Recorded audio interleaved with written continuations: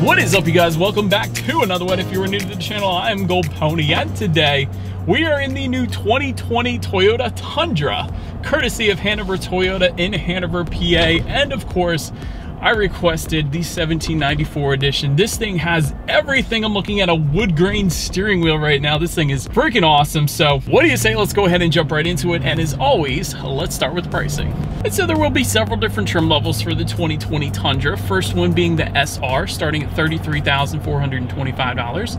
SR5 for $35,095. Limited starting at $42,120.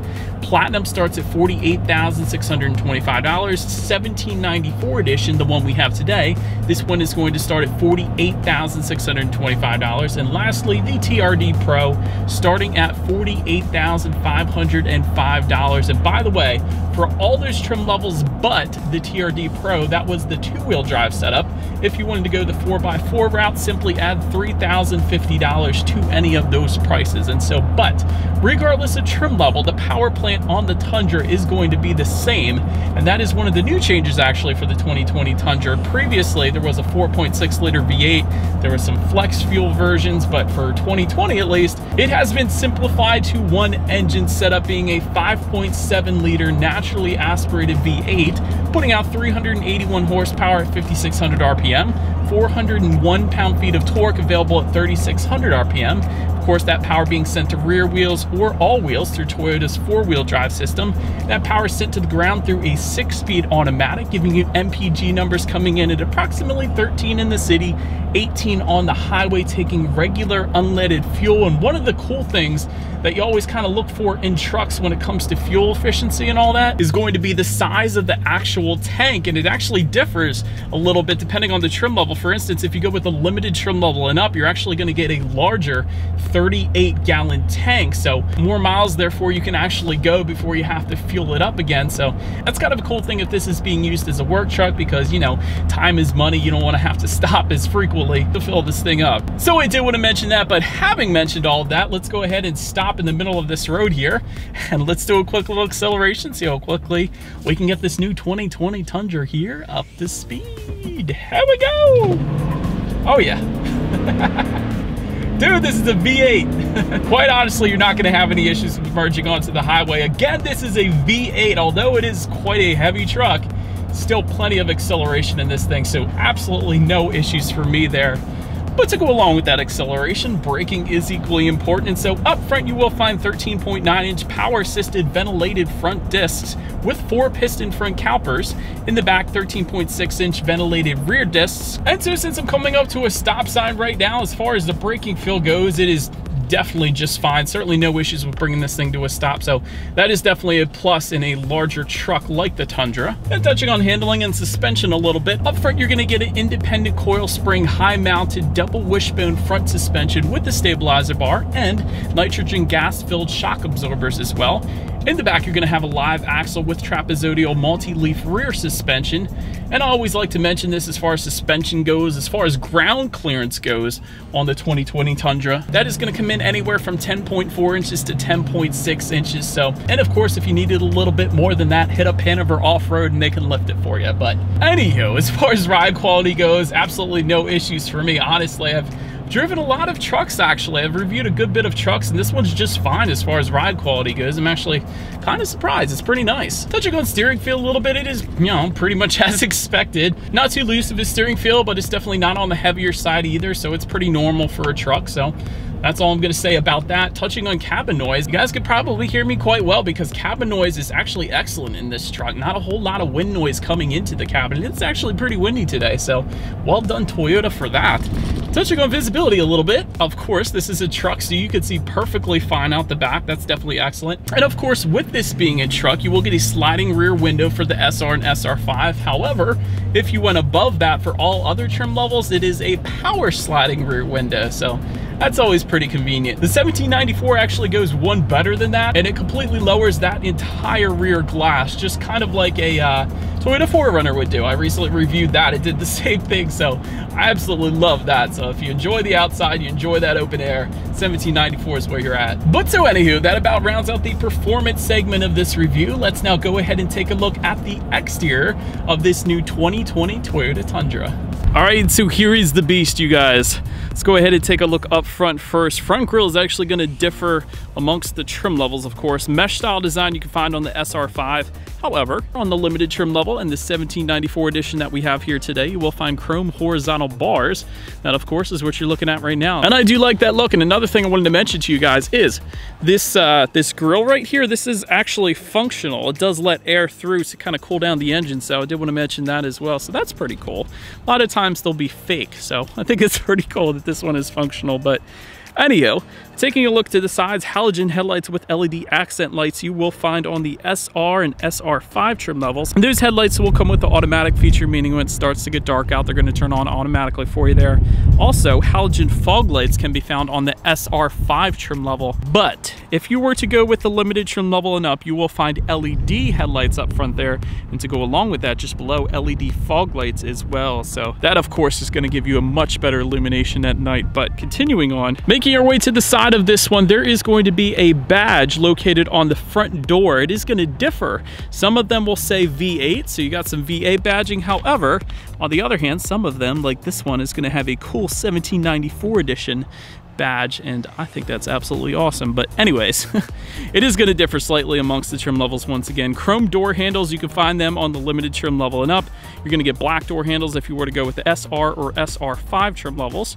Running boards are going to be optional on all trim levels, so they do not come standard on any particular trim, but they are optional. We do, of course, have them today. When it comes to the side mirrors, there will be black power adjustable heated side mirrors for the SR and SR5 trim levels. However, if you went with the limited trim level, you're going to find chrome outside mirrors, and that, of course, is on the 1794 as well. And integrated turd signals for the Platinum. And I did want to add, the 1794 edition also is going to add puddle lights, which you guys can kind of see right there. You're not going to be able to see it because it's daytime, but that is where the puddle lights are going to illuminate at night. And also power folding reverse tilt down side mirrors. And I noticed that when I put the Tundra in reverse here, they did tilt down, so you can make sure you're not running anything over. So that's always a good thing too, of course. And yet another thing the 1794 edition is going to add, I don't know if you guys can see that, I'm trying to focus in on it. The blind spot warning indicators found in the side mirrors, they will come standard on the 1794 and up as well. But anyways, taking a step back, looking at the wheel setup, 18-inch steel wheels, you can find them on the SR and SR5 trim levels. 20-inch alloy wheels can be found on the limited, platinum, and 1794 edition. That, of course, is what you're looking at right now. And if you were to go with the TRD Pro, they are going to be 18-inch BBS forged aluminum alloys. So once again, I keep saying it's slightly different setup depending on the trim level that you go with. But let's now go ahead and make our way to the back. As you guys can see, the gas tank is found on the driver's side there. But so now, since we are around back, 4x4 badging can be found in the lower left-hand corner of the tailgate, if equipped, I should say. If you have the two-wheel drive, obviously you're not going to find that then. Tundra lettering can be found on the right side of the tailgate. Of course, you have your tow hitch down there with 4 or 7 pin connectors. And by the way, max towing capacity comes in at up to 9,900 pounds. Actually ranges from 9,200 and 9,900 depending on the trim level once again. But then just underneath, as always, you guys always have to mention this single exhaust outlet with the chrome tip here. So you guys all know what is coming next. As always, here is that exhaust clip.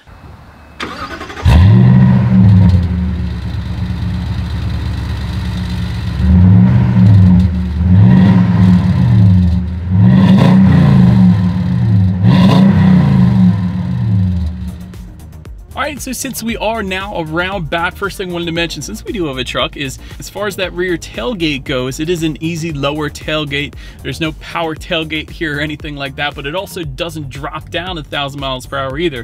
It is an easy lower tailgate, so figured I'd mention that. As far as the bed sizes go, they are available, of course, in a short bed, a standard bed, or a long bed. The short bed is going to be 5.5 feet, standard bed is 6.5 feet, and the long bed is 8.1 feet to be exact. So you have a couple options there.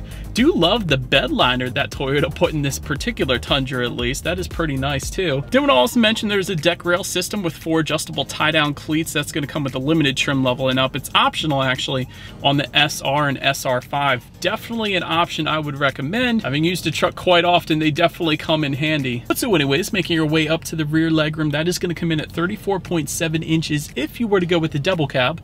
However, if you went with the crew cab that we have today, that bumps it up to 42.3 inches. That is insane. That is a ton of rear legroom. So you could put George Mearson or Yao Ming or any basketball player in the back of the Tundra and they would be perfectly comfortable. It's craziness. But anyways, for reference, I am even 6 feet tall. This is how much space I had back there. So I was certainly perfectly comfortable. I did want to also mention those rear seats are actually 60-40 split fold up rear seats. So you do have that option if you did not have any rear passengers, maybe a Mastiff or a dog you wanted to put back there. That's one option you can use. Rear ventilation can be found on the limited trim level and up. It's going to be optional on the SR5. Also have a 12-volt power outlet back there. And overall, just a very comfortable place to be in those rear seats, to be quite honest. But anyways, making your way up to the front seats, you will find manually adjustable cloth seats if you were to go with SR or SR5 trims. If you were to jump up to the limited, you're going to get leather trim seating with a 10-way power adjustable driver's seat, 6-way power adjustable passenger seat actually as well. Platinum trim and the 1794 edition is going to give you heated and ventilated front seats. And the TRD Pro, of course, is going to give you TRD Pro specific seats, giving you a black leather with red contrast stitching. Overall, I did want to mention, since we have the 1794 edition, I love the 1794 embroidered to the top part of the seating. And did I mention, you guys, this not only is a perforated leather, but with suede inserts as well. Not only in the front, but in the back as well. There are actually suede inserts on the left and right sides of the seats, as well as on the bottom portion. So that is pretty cool. I'm always a fan of suede inserts or suede seating because that's the kind of thing you find in McLaren, Lamborghini, the high-end cars out there. So that's always nice. But anyways, I'll get more into the luxuries of the 1794 edition as we go on. And when it comes to the steering wheel, speaking of luxuries, let me start by saying urethane tilt steering wheel is going to come with the SR and SR5 trims. However, you will find a tilt and telescoping leather wrap steering wheel for the limited trim level and up. And the best part of this particular one, 1794 edition, is actually going to give you a combination of leather and wood grain steering wheel. This is insane. And although I'd never owned a car with a wood grain steering wheel, I actually love the feel of it. It's pretty freaking cool. But anyways, I had to mention it. But let's go ahead and get to the startup now. And let me first start by showing you guys the key here. You do have your Toyota logo on the one side, and when you flip it over, lock and unlock, it is a pretty basic key. Of course, less to go wrong with that, I guess, but that's Toyota reliability for you. When it comes to the startup though, I did want to mention the limited trim level and up is going to give you a push button start. Otherwise, you have that traditional turnkey ignition. However, of course, since we have the 1794, all I am going to do is simply put my foot on the brake and press that engine start button located just by the driver's right knee there.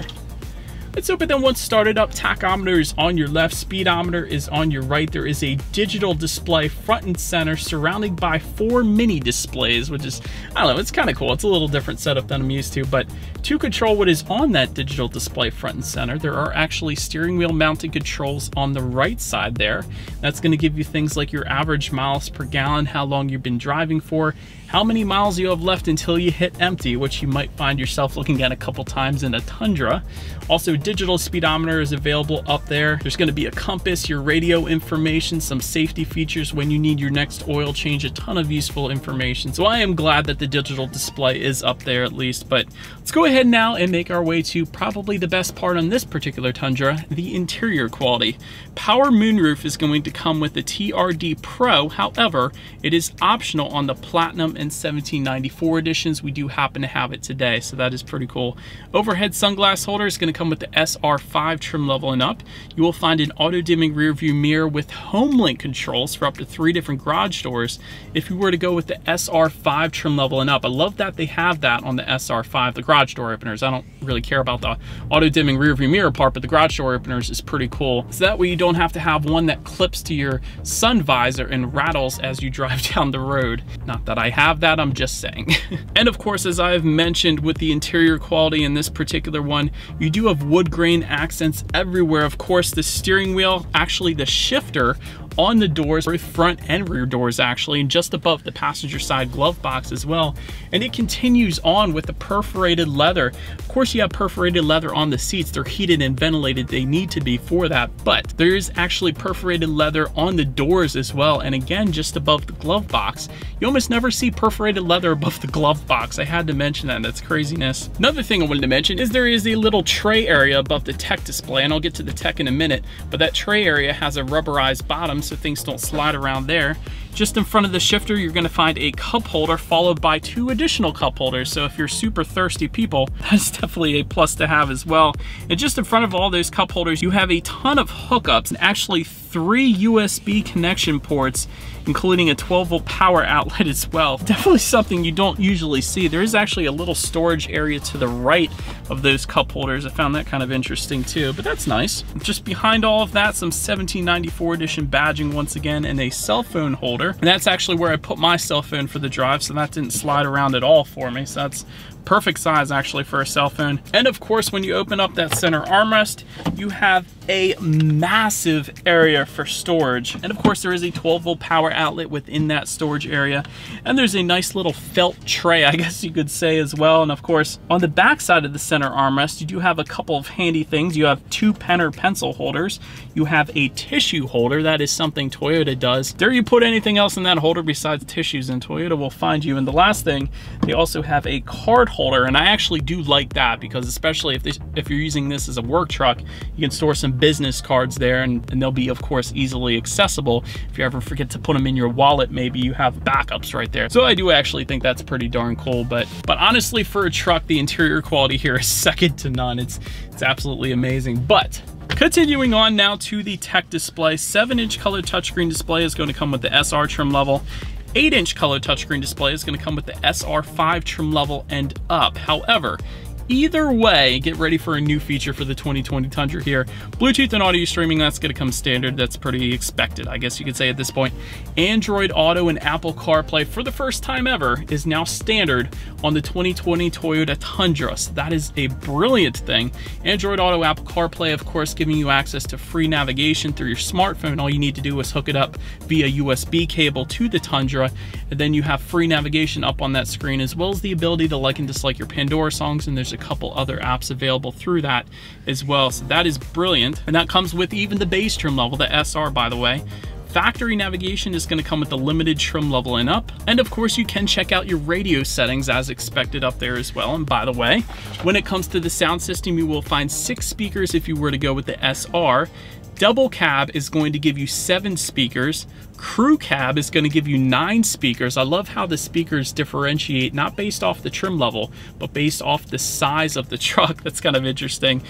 And you will actually get a 12-speaker JBL sound system with the Platinum, 1794, and TRD Pro trim levels. So I think you guys know what we have to do. And by the way, we do have that JBL sound system, of course. So let's go ahead and turn on the radio, see what we got playing today, and let's test out the clarity of this one.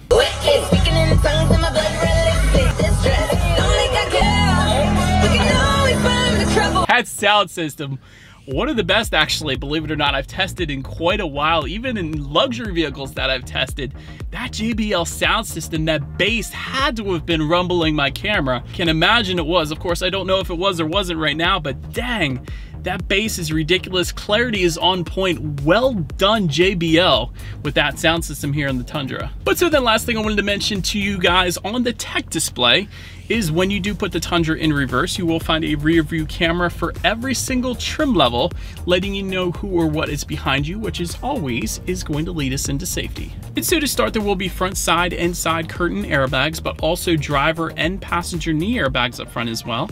In the back, you're going to have latch, aka lower anchors and tethers for children for the rear car seats. Also back there, rear child door locks, tire pressure monitoring system will come standard. There's also trailer sway control, but perhaps the best part, at least when it comes to the safety, is Toyota's Safety Sense will come standard for all trim levels of the Tundra, including pre-collision system with pedestrian detection, lane departure alert, automatic high beams, and dynamic radar cruise control, essentially where the Tundra follows the vehicle in front of you on the highway, slows down when they slow down, speed up when they speed up. So it's just an advanced cruise control system, you guys know that. Platinum and 1794 trim levels are also going to add a blind spot monitoring system with rear cross traffic alert and front and rear park assist. And so, but that is about it for this one, you guys. Thank you so much for watching. Feel free to follow me on social media at the bottom of the screen if you like. If you wanted to support the channel even more, feel free to buy some merch just below the video here. Be sure to hit the subscribe and the bell notification button if you're into new car reviews. That is what we do here on this channel. After all, do appreciate you guys watching more than you know, and I will see you guys in the next video. Stay gold.